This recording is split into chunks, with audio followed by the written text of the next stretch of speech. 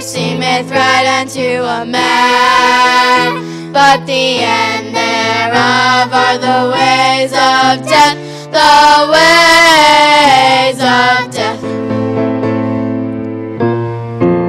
There is a way which seemeth right, there is a way which seemeth right unto a man, but the end thereof are the ways of death, the ways of death.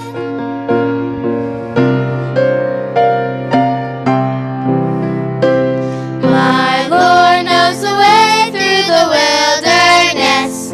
All I have to do is follow. My Lord knows the way through the wilderness. All I have to do is follow. Strength for today is mine on the way, and all that I need for tomorrow. My Lord knows the way through the wilderness. All I have to do is follow.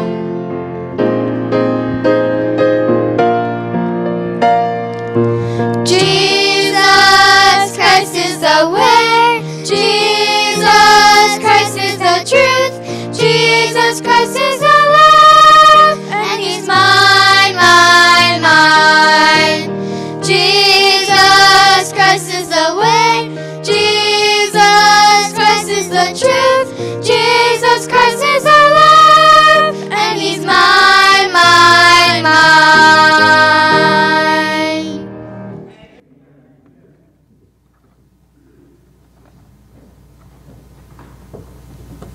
Well done. Thank you so much, ladies. Appreciate that. Take the Word of God with me, if you would, please, and go to the Old Testament, book of Deuteronomy. Deuteronomy in chapter 11. Deuteronomy chapter 11. Begin reading verse 1 in just a minute. Some declare that in America, Patrick Henry did more to pave the way for freedom and liberty in our country than any other man in history. You hear him as you feel the passion and fire, his devotion for his people as you listen to him speak at the Virginia Convention, March 23rd, 1775. He says, "Is life so dear or peace so sweet as to be purchased at the price of chains and slavery? Forbid it, Almighty God. I know not what course others may take. But as for me, give me liberty or give me death." Leonard Ravenhill, in his book, Why Revival Tarries, and I quote, he says, "The fearful bondage and slavery that exists in the world today and threatens the rest of mankind is no fairy story. Though communism may conquer the world, terrible and unimaginable as that might be, to the true child of God there's a greater horror, eternity for the unrepentant in an endless hell. Perhaps we should get near Patrick Henry's language this way. Is life's span so dear? And our home comfort so engrossing as to be purchased with my unfaithfulness and dry-eyed prayerlessness? At the final bar of God, shall the perishing millions accuse me of materialism coated with a few scripture verses? Forbid it, Almighty God. I know not what course others may take, but as for me, give me revival in my soul and in my church and in my nation, or give me death." I like it. As I mentioned earlier, a writer of old said much of our praying is like the boy who rings the doorbell, but then runs away before the door is opened. Of this we are sure as we think of the Word of God and what we find, the great prayer promises, that the greatest undiscovered area in the resources of our God is the place of prayer. My soul, ask what thou wilt. Thou canst not be too bold. Since His own blood for thee He spilt, what else can He withhold? Romans 8:32 reminds us, He that spared not His own Son, but delivered Him up for us all, how shall He not with Him also freely give us all things? All things. And I want to tell you here tonight, if you don't know the Lord Jesus as your Savior, He didn't spare His own Son. He gave Jesus Christ, the great intercessor. He gave His blood on Calvary. And what a work it was in salvation. And truly, and now He intercedes for us as the blood of Jesus covers sin. And He wants you to be saved. He wants you to have your sins forgiven. He wants to be that payment for your sin. If we recognize our sin, repent of that, recognizing our lost condition, headed to hell without Christ, and He wants us to know Him. The love of Jesus was shed on Calvary as He showed His great love for us. He says, whosoever will may come. For whosoever shall call upon the name of the Lord shall be saved. Of course, that's the greatest prayer ever prayed, that prayer of salvation. If you don't know Jesus tonight, that's what He desires for you, to know Him as your Savior. He gave His own Son. He didn't spare His own Son. But that's just the beginning, that first prayer of salvation. God desires for us to commune with Him, to walk with Him in a relationship with Him that would bring Him great joy, that would bring us into the Christian walk that He desired us to have. Communing with God and walking in fellowship, a prayer that never ends, praying without ceasing, He commands. Think of that. See, prayer is as vast as God because He is behind it. Prayer is as mighty as God because He has committed Himself to answer it. Call unto me. What does He say? And I will answer thee. At the judgment seat, the most embarrassing thing the believer will face will be the smallness of his praying. Quite a thought from a man of God of the past. See, we need to pray for revival in our hearts again. We need to pray for revival of self, our own hearts. You, me, we need to pray for that. We need to pray for revival in our family again, in our homes again, in our churches again, in America again, in our world again. I think of a home where a boy, 9 or 10 years old, is saying, I don't want to come to church. It's boring. I'm not interested in that. How a revival needs to take place in a home. How a mother needs to cry, a father needs to plead, a parents need to help them to see why God has commanded us to love Him, why church is so important, why it's so wonderful, because of what we know of our God from church. This is happening right here around us. Donald Trump, in the last election, our president, ran on the slogan of "Make America Great Again." He said, we're going to win again. Tired of losing in this nation. We're going to have better jobs. We're going to have better trade agreements. We're going to have more money. Be stronger in military, stronger in our economy. In the primary, that he was not my choice. I believed and felt it was a play on the greed of our society, the play on the love of money. We're going to have more money if you elect me. More money again. Materialism. We're going to have so much money, he would say, as if that would make America great again. Money. Or help our nation in any way, as a matter of fact. Money, materialism. See, if money is the goal, money never brings anything but problems. Now, money can be used for great things, but if money's the goal, the love of money is the root of all evil. And so if money is the goal, if economy is the goal, if greatness is the goal for greatness' sake, it only brings a snare. See? Make America great again must be a byproduct, not a goal. We're going to see that in this message in just a minute. But America is not great as the goal. It has to only be a byproduct. What do we need? I thought of this as I was even planning out this year. I wrote this on this date, or this Sunday. I was going to preach, and the Lord didn't allow me this morning to think of that thought. But as Christians, what did you want Trump to do for you? I am grateful for some of the positive changes in our nation. Grateful for some of the freedoms that have been allowed again, not so much restriction of regulation. I'm grateful for just some of the common sense conservative principles that have been allowed to move things along. And we've seen that in our economy and building, even building right around here and things going up. And I'm grateful for just common sense conservative biblical principle things allowing free market and some of those things. I'm grateful for some of those things that have happened. But as a Christian, as we think of the spiritual realm, what has changed for you? What did you want Trump to do for you? If we're not careful, sometimes in an election year we pray and seek God's face, and Lord, oh, we cannot have Hillary, maybe you might have thought. I'm not trying to tell you how to vote or what you did. I don't know your thinking on everybody, but I know the agenda on the left I could not go along with as a Christian with what they stand for and believe. But many Christians were praying, and I believe the Lord answered our prayer and gave us more time to have revival. I believe He granted us more time by allowing us not to go further down the track of liberalism that we were headed from the previous administration. But spiritually, what has changed for you as a result of Trump's election? If we're not careful as Christians, sometimes as the end of the election, and if it goes our way, we can exhale. Back to business as usual. But as Christians and in churches, business as usual is what has got us to the place that we're at.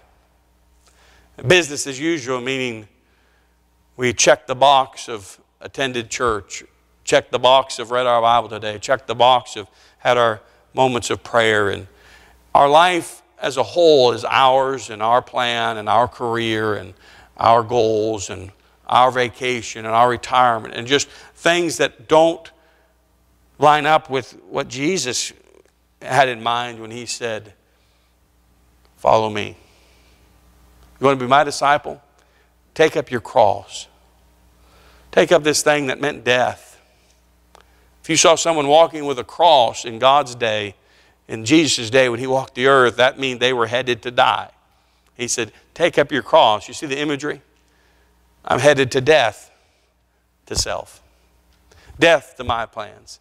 Take up your cross. Deny yourself. Take up your cross and follow me. This is what the Lord has in mind in a Christian life. Deuteronomy chapter 11, we're going to read together. I'd like you to follow along as we read. Let the Lord speak to you. This is a nation coming into the promised land. God giving them great promises for future of what He wanted to do with Israel. And I believe, as we found in the Psalms, as I mentioned a couple weeks ago, that they limited the Holy One of Israel because of their unbelief, their disobedience. But this is what God had in mind. The greatness of God would be shown through this nation.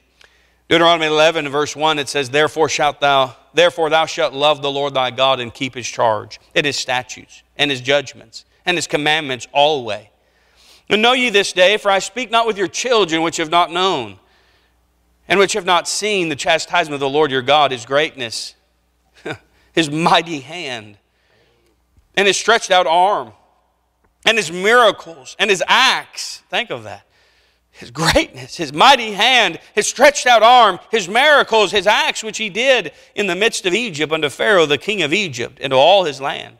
And what He did unto the army of Egypt, unto their horses and their chariots, how He made the water of the Red Sea to overflow them as they pursued after you. And how the Lord hath destroyed them unto this day. And what He did unto you in the wilderness until ye came into this place.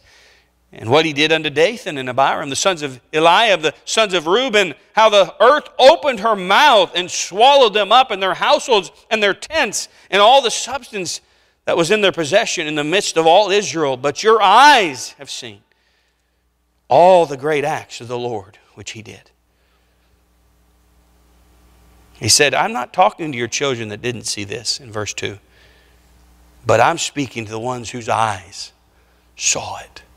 Your eyes have seen all the great acts of the Lord which He did. Oh, how we could talk about our nation.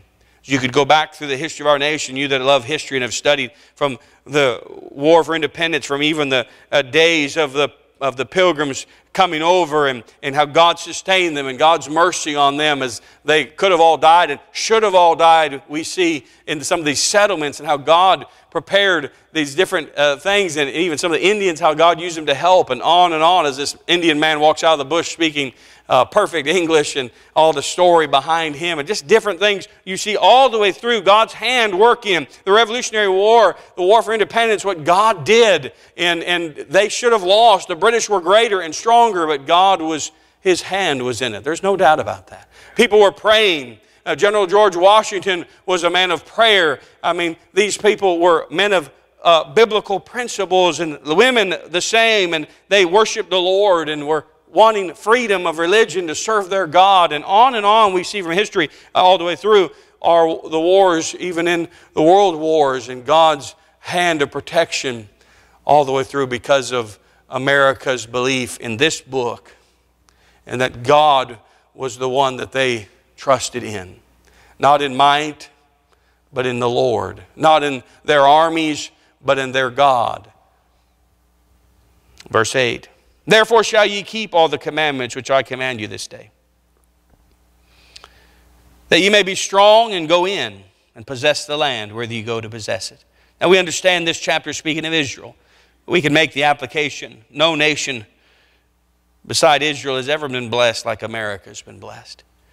Verse 9, and that ye may prolong your days in the land, which the Lord sware to your fathers to give unto them and their seed, a land that floweth with milk and honey. For the land whither thou goest in to possess it is not as the land of Egypt, from whence ye came out, where thou sowest thy seed and waterest it with thy foot as a garden of herbs. But the land whither ye go to possess it, it's a land of hills and valleys, and drinketh water of the rain of heaven, a land which the Lord thy God careth for. The eyes of the Lord thy God are always upon it. Think of it.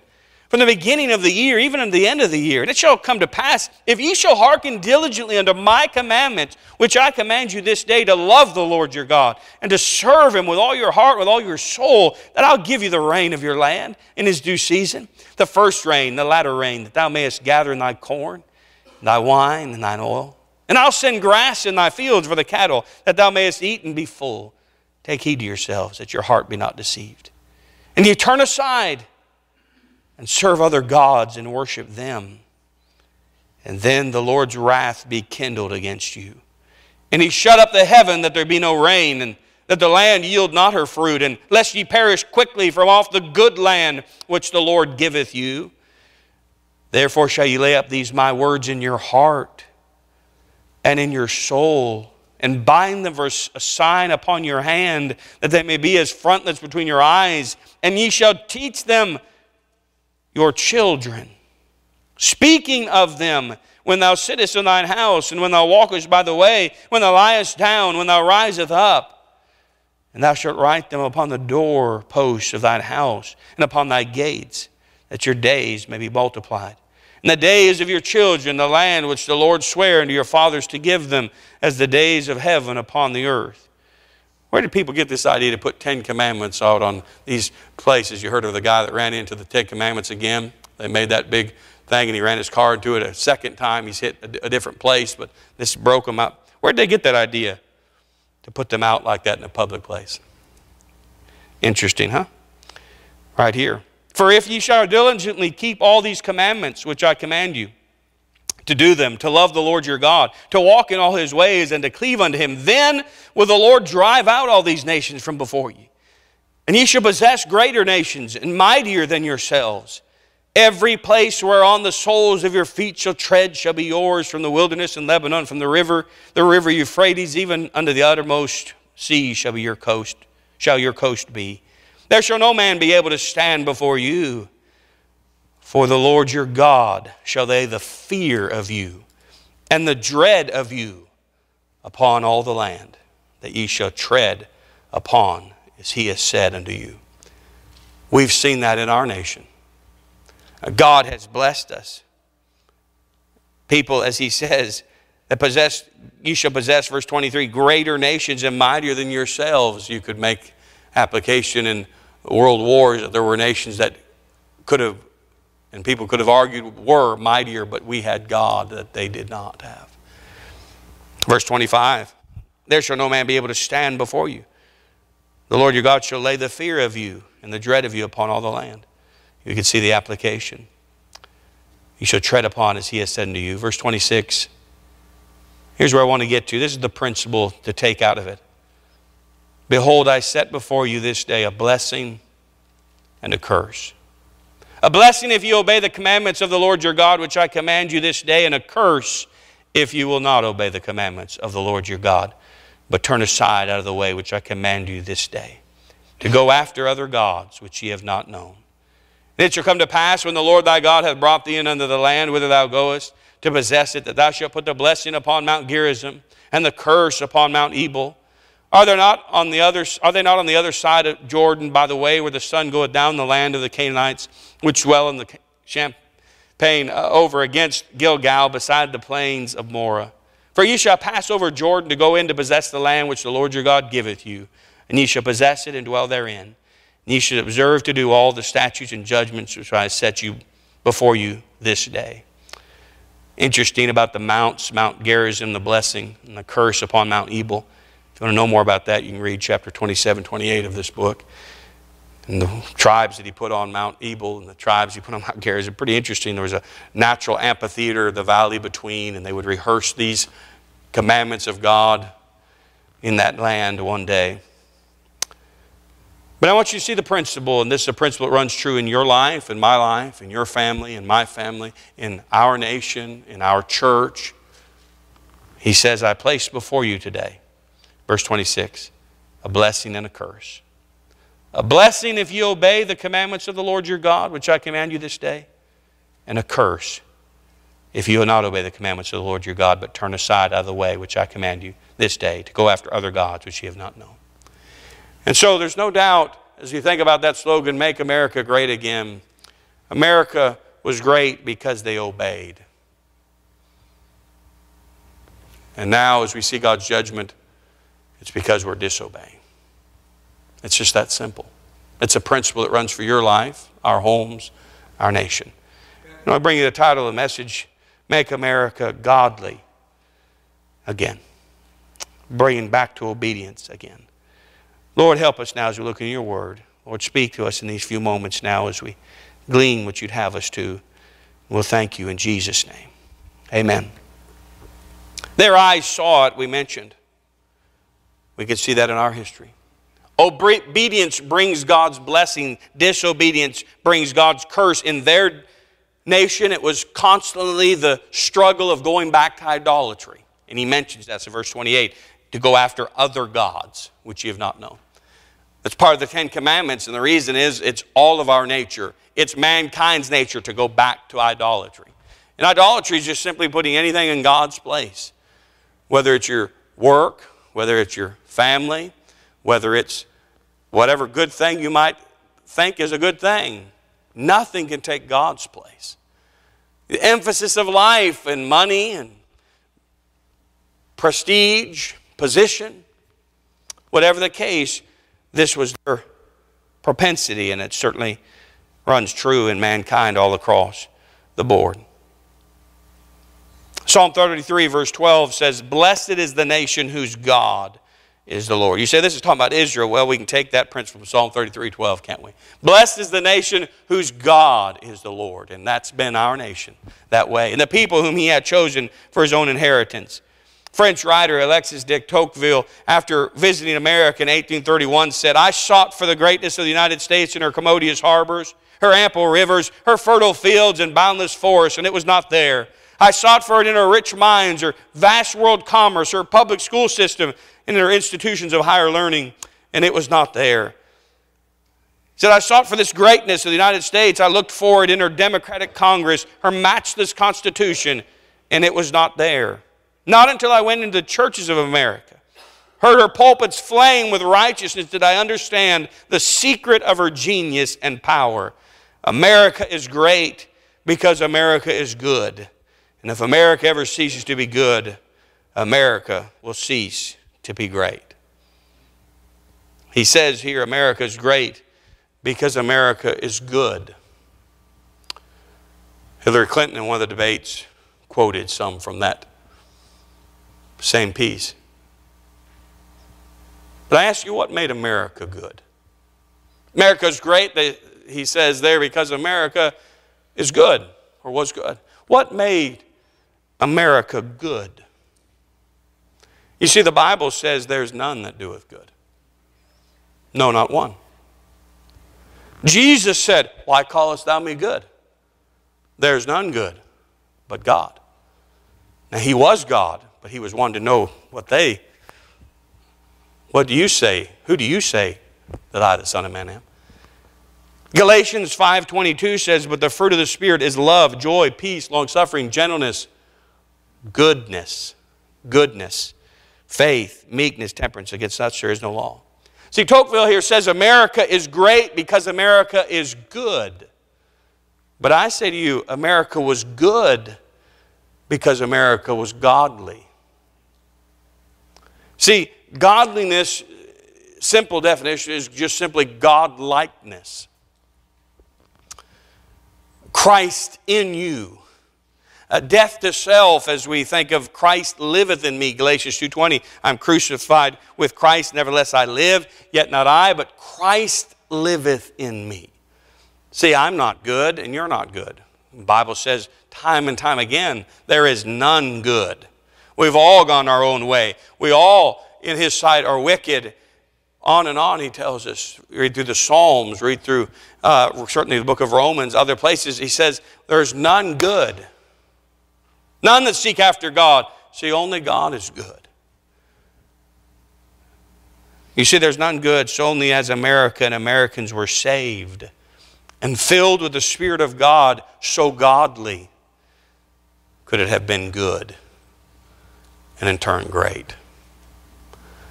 So again, it all points back to us as Christians, being filled with the Spirit of God. Getting the gospel to people so they in turn can be filled with the Spirit of God. And as they are godly, then they can be good. As the Lord Jesus has goodness, the fullness of the Spirit, goodness comes out.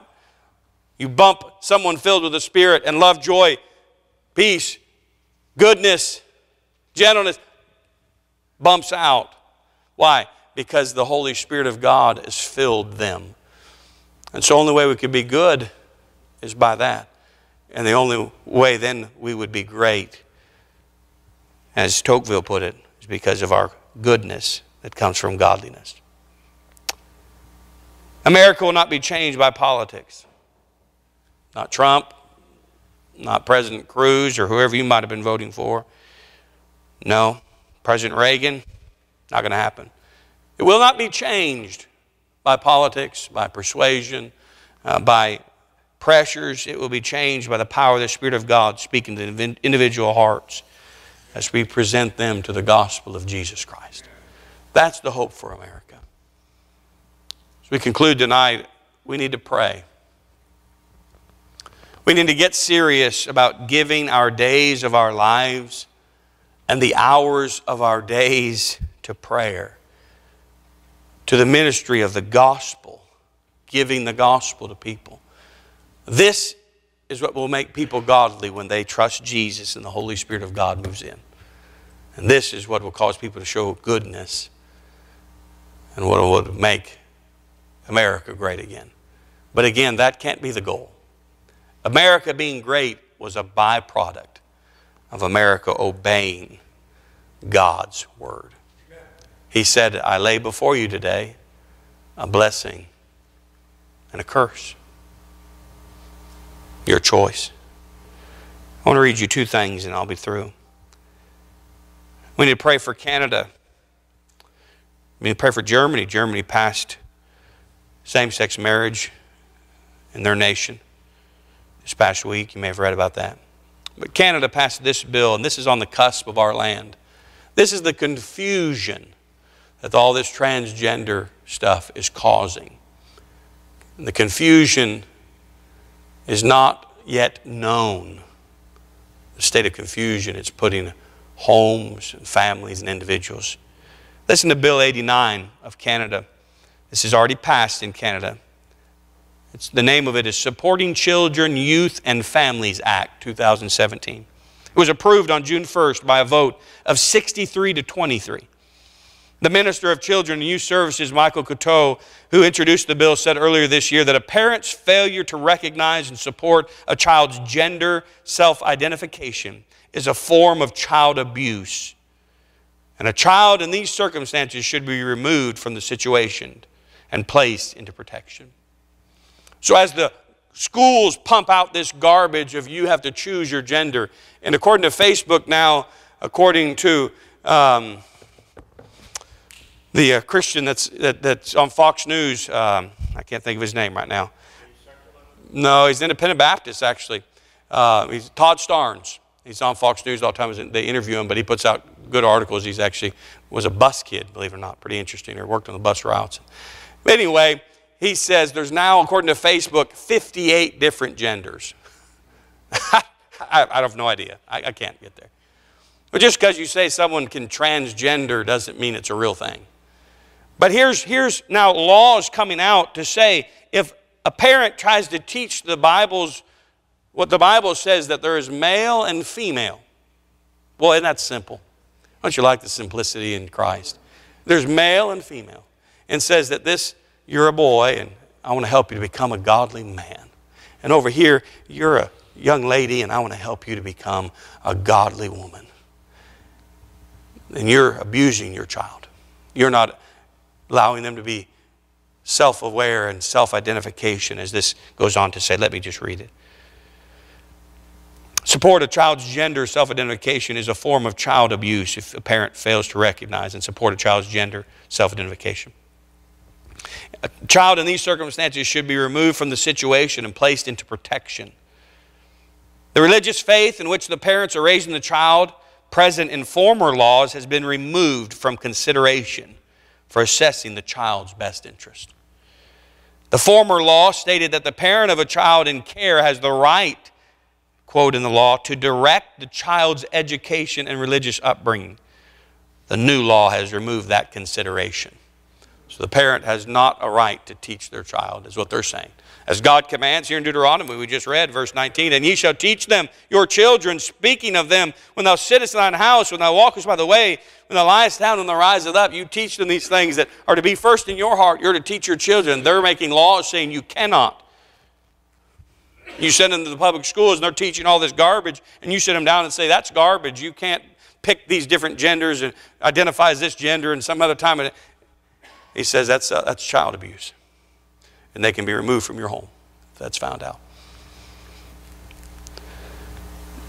This is where we're headed. This is the track we're on. We're not far behind. If our liberal, progressive, as they want to call it, agenda continues to move along. This is where the confusion leads. You just whatever, and there's no, it's just. I read you another article and we're done. Faith Destroyed in a Religion Class. And Chase gave me this. This is by Kyle Austin. He's one that leads Collegians for Christ. He's actually a graduate of Crown, but these Collegians for Christ are in even colleges here in Alabama. Similar to Teens for Christ, and what, Lord willing, we may be able to even get into University of Montevallo doing something similar to this. That's a Bible club, but basically in a university or UAB, some of these places that are near us. The story goes, just the other day I was speaking with someone who was burdened about the effects college had on a young person they knew. Talking about our secular universities and colleges. Here was yet another young person who was faithful to church through childhood, but became a casualty in college. A student responded that the professor of the world religion class had showed her the truth about life. She realized that she did not need Grandma and Grandpa's Bible anymore. It was irrelevant for our day and time. This is in a world religion class. And that this professor had showed her the truth. Here on a college campus in America, a professor in the religion department destroyed the faith of a student. How backwards is that, the article says. In this class, the young lady's faith was brought into the crosshairs of a battle much bigger than we could ever imagine. Again, it's a battle for the minds of our young people. 2 Corinthians 4:3-4 says, but if our gospel be hid, it is hid to them that are lost, in whom the God of this world hath blinded the minds of them which believe not, lest the light of the glorious gospel of Christ, who is the image of God, should shine unto them. We know this is happening. We've even had Christian movies made about it not too long ago about this in college classrooms. But they are targeting, going after, and attempting, and if any way possible to destroy the faith. We've had children that left here, went to University of Alabama. You all would know that were here from years past. Levi, and after a few semesters in University of Alabama, he said, "I'm an atheist." From this church.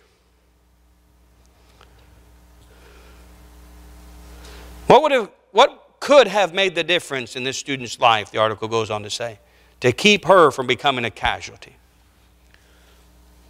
What could have made the difference? She needed to be equipped to defend her faith. She needed to know what she believed from the Word of God and why she believed it and where to find it at in the Bible. She needed to be trained and equipped to defend her faith before she walked onto a college campus. These young people are going to need that.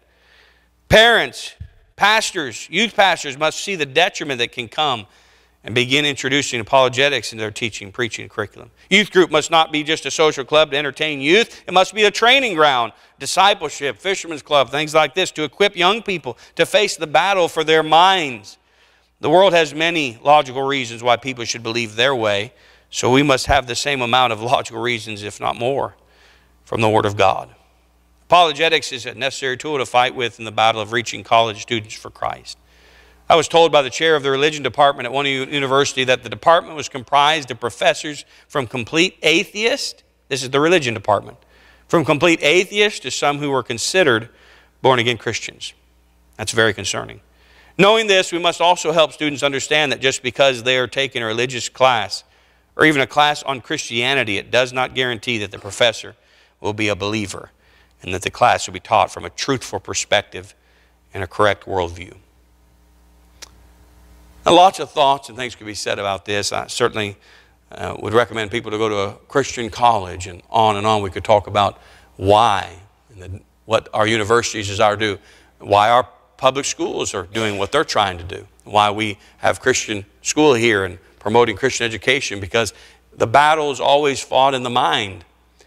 That's where every sin begins, in our mind. So we first see and we desire, we think, and then we act. And lust is conceived, the Bible says it brings forth sin. See? And so the battle is for the mind. The Bible scripture they just gave in that article, we can see that there.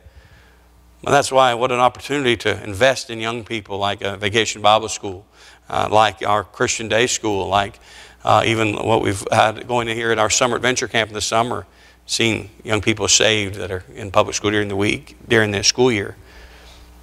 But this is why we must get back to our knees in prayer. This is why we need to pick up kids and teenagers and so on vans and buses. And we, as a church, need to be interested in them getting discipled and trained and grounded, and no longer be able to be tossed to and fro by some professor, but can stand because they know this book and know why they believe what they say they believe. See, generations have come and gone, and we've failed to teach them this book. We've entertained in the church. We've talked about God and Jesus, but they don't know why they believe it. They just have always believed it. They've not been anchored to the Word of God taught and preached. One-on-one discipleship and training. We must get back to our knees in prayer. We must get back to our Bibles and back to our teaching our children.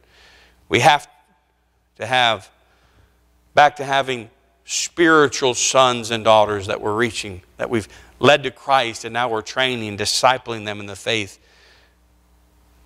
We reach them through soul winning efforts. We need to get back to discipling those we've won to Christ.